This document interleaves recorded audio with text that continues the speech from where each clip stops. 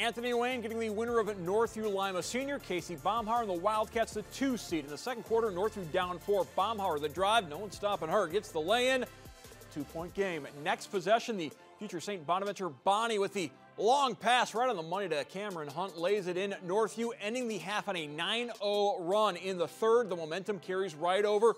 Extra pass to find the cutting Maddie Taylor. Lead up to 7. Wildcats go on an 18-0 run. Baumhauer another assist, this one to Carly Maple.